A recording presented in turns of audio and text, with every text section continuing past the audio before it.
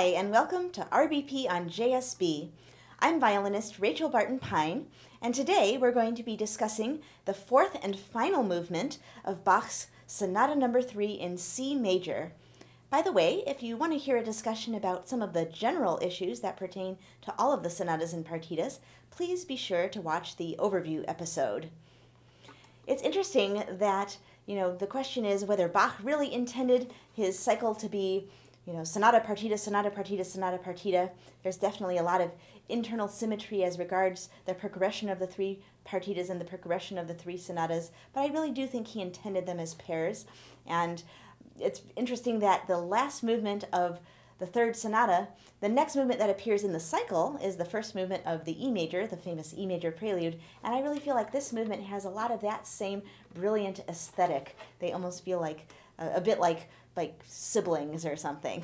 So there's a lot of multiple voice going on in this single stop movement. Is there even a single double stop in here? Nope, not a single one. And yet there are definitely places where it sounds like lots of violins playing. Measure 5, for example. Here's your bass note. And then your upper voice.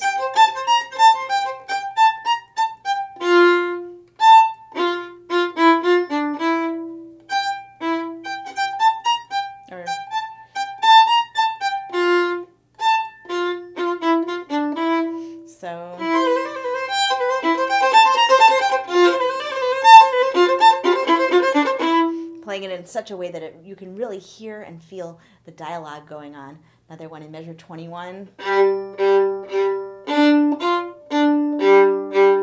Or you could do it the other way. And then the other goes.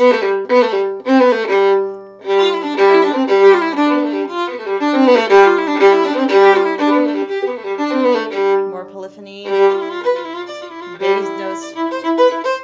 Upper voice notes. More of the same.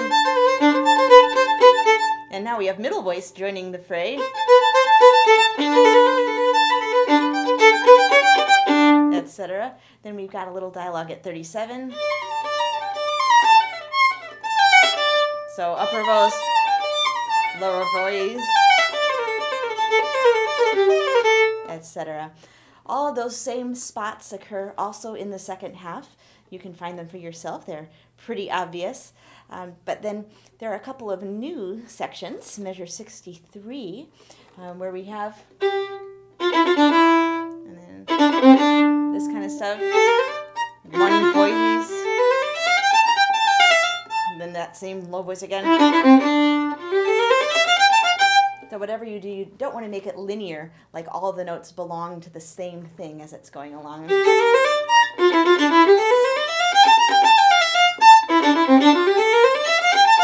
That sounds like it's just one violin playing all of that stuff, but make it sound like it's this guy doing this and this guy doing that.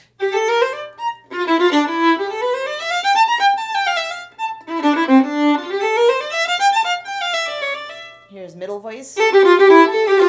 Here's lower voice. So there's always conversation. And then you have a spot where you have pedal points, but they're really unusual pedal points because they're in the topmost voice, and not just the topmost voice, a really high topmost voice, all the way here at our, sort of highest note of the piece moment, measure 89.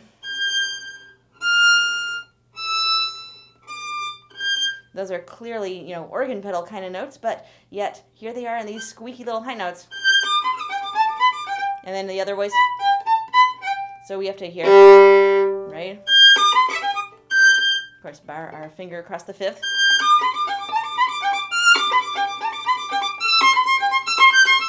So it's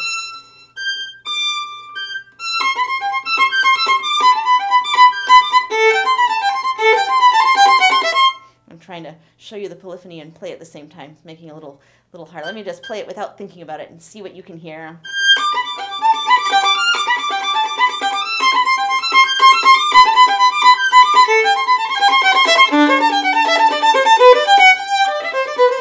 So basically basically trying to make it sound like multiple voices at the same time most of the time throughout this movement, in whatever way you might interpret that as, you know, which note belongs to which voice, but they never all belong to the same linear thing. There's a lot of bowing stuff to consider. First of all, the opening statement. Of course, we have to phrase these 5 notes together. I hope our E string doesn't squeak. Then this 7-note phrase, or even peppier perhaps.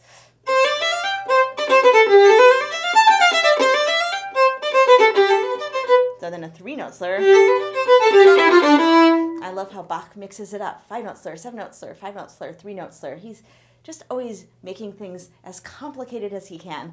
And then here, a lot of people in measure 6, like measure 48 or whatever, they will do these inside-out things, slurring. But what about if you just do it as it comes? Like we talked about in the C major fugue, sometimes doing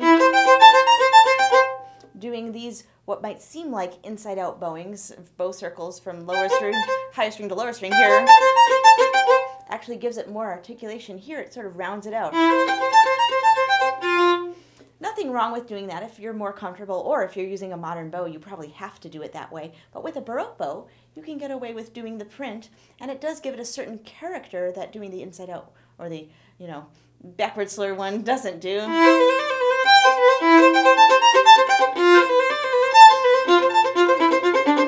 So I'd encourage you to give it a try, at least see if you can make it work for you.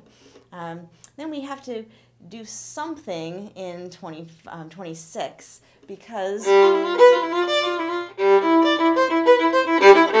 otherwise we're going to be backwards there. Well, I mean, I guess you could do it that way, but I find it to be more comfortable. 2 ups.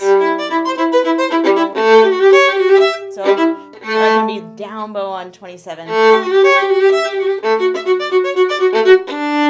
So another up, up here.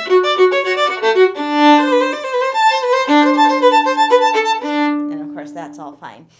Same thing of course at 74. And then when we're coming out of the slurry part, the part with all the 4-note slurs in a row, I do 2 ups here in measure 40, same thing in measure 100, so that I'm back to a down bow there. You could add a slur, but I think that's more harmful here. It still sounds like what he wrote, as long as you're not making them into one slur, just.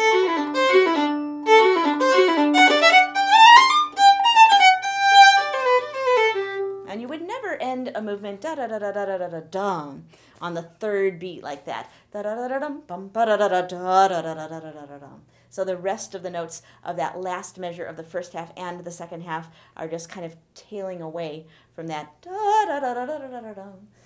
Even though this has been such a grand sonata, it doesn't mean that your last note has to be We already got to do that in Sonata number 2. But that was a beat. This one is not a beat. So that's just kind of doing something that doesn't work. So you can keep it strong if you want to, but make sure that it feels like 1, 2, 3, that the whole last measure is a gesture. Measure 63, of course, is as it comes, but then an up bow here. Same thing.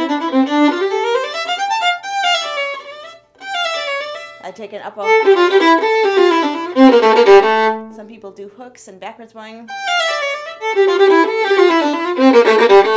Just for the sake of the bow distribution, but you can save your bow. And then travel a little bit. And after all, these notes are leading anyway, so the kind of growing that happens when you travel actually works for the music. And then Bach has, you know, we were talking about that place, where was it? The da-da-da-da-da-da-da-da, yeah, measure 26. Now, in measure 75, Bach has an 8-note slur.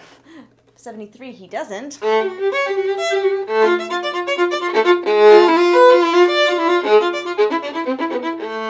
Did he want something different because of the harmony? Maybe he wants that gooier.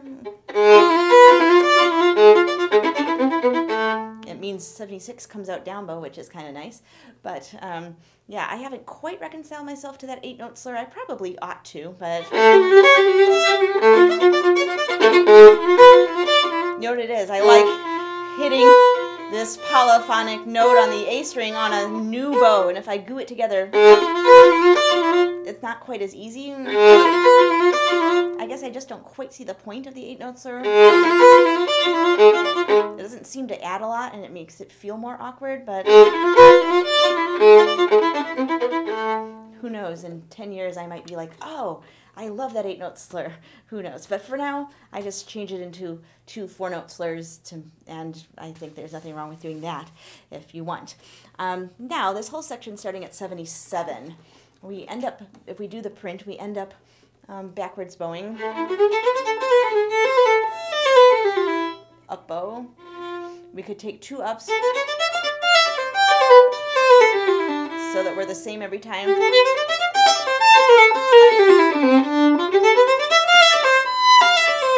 And here he puts it, the 8-note slur sooner, then we're down bow and ready to go on. So that solution does work. We could also do it as it comes. And now we're backwards.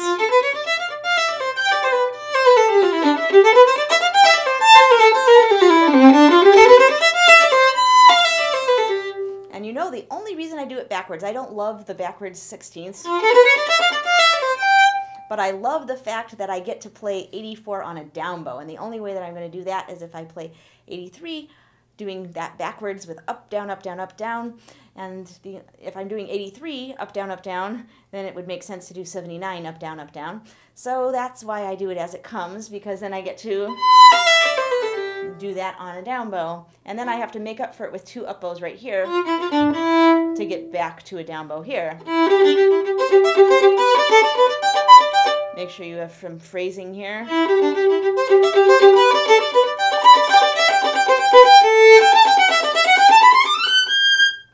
All right, so yeah, it's hard to find solutions occasionally, but just keep fooling around with it and see what feels good. Harmonies to pay attention to. Let's see, well, measure 15, for example, we're in C major. Then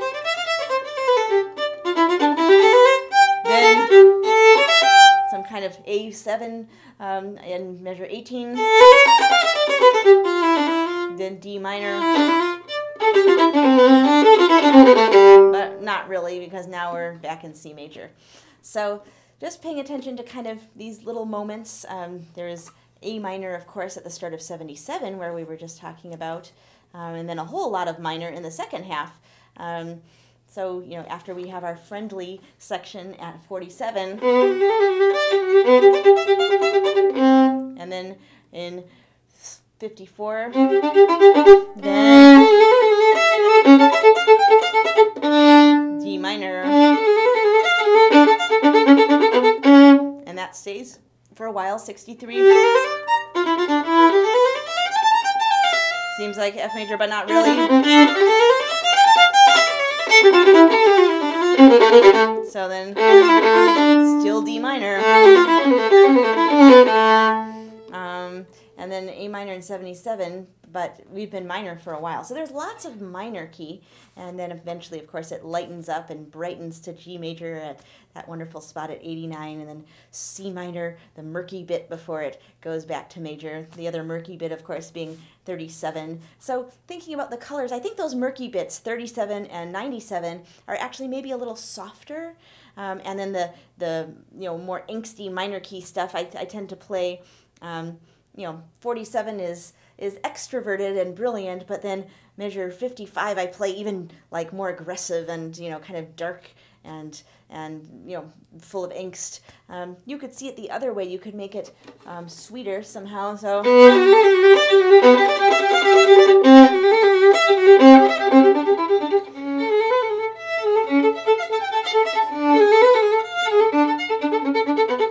you could totally pull pull that off. Any number of options, but make sure that you really know where your keys are and that you choose your characters so that they have a kind of logic with different keys having different colors and different moods and stuff like that. Well, those are some of my thoughts about the C major Allegro assai. So this is Rachel Barton Pine, and thank you for watching RBP on JSB.